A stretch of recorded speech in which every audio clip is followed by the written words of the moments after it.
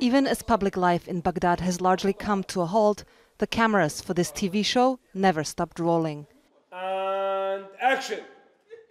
It was scheduled to air during the fasting month of Ramadan, a prime time for television across the Arab world.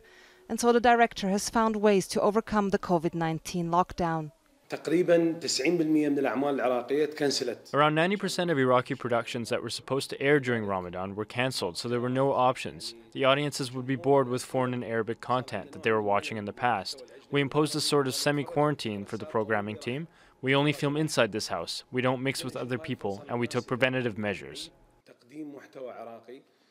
The name of the satirical comedy is Wilayat al-Batih, which translates estate of melons.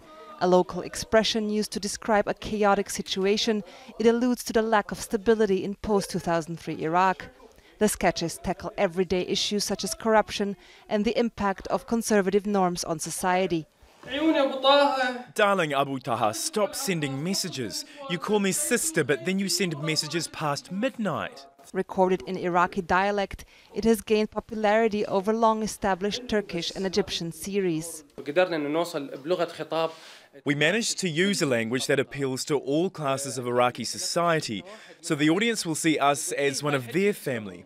They'll say, yes, this old lady is like my mother, or that character like my brother.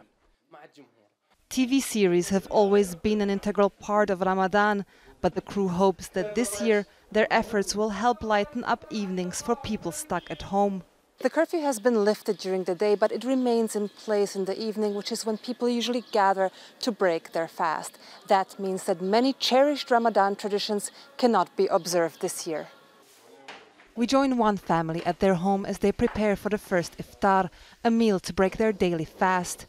Delightful aromas waft through the kitchen, and there's no shortage of mouth-watering dishes spread on the table.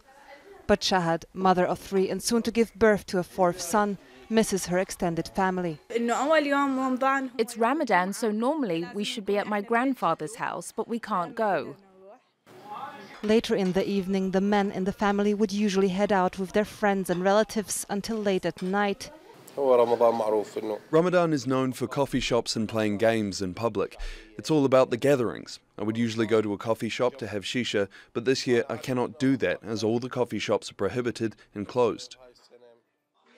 And so watching TV is one of the few entertainment options left. After their meal, the family tunes into Wilayat al-Batih.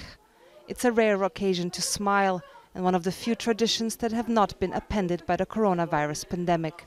Simona, Foltyn, Al Jazeera, Baghdad.